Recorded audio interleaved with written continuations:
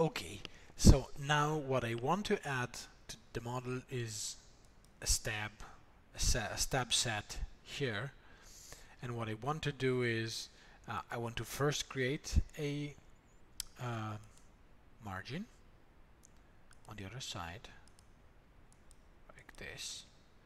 Then I want to make it bigger, and let's press OK. Let's select this. Oops. Let's make it 12, should be enough. Perfect. So that the stab set will go from this line, will run across the margin to this line. So I'm gonna create two things. First, I'm gonna create a chain that starts from here, runs across here, and ends here. Then I'm asked if I want to have the start and the end.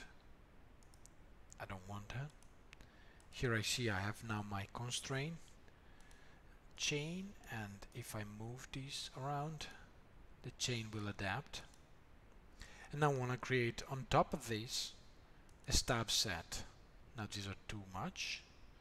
So this is, I have a couple of options here. I want to create a number of stabs. In this case I want to create 5 stab, 2 millimeters diameter. It's fine. I can add distance from the end or from the beginning. Not interested in that. And I can add also an offset to the stab, but I'm not also interested in that. So I have my stabs, press OK, and I have here my 5 white stabs.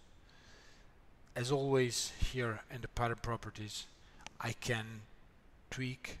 Now I want to have them 6 instead of 5. I have 6 stabs instead of 5.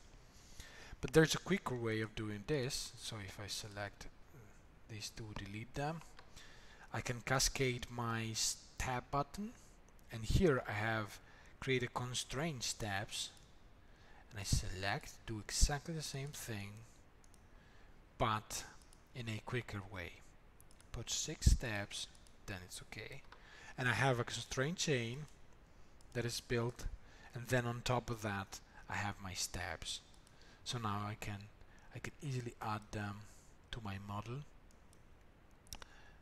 so that I can then have my shoelacing going through this, and then I want to have them a little bit more distance from here, and I can control them of course with these two lines, just moving them around.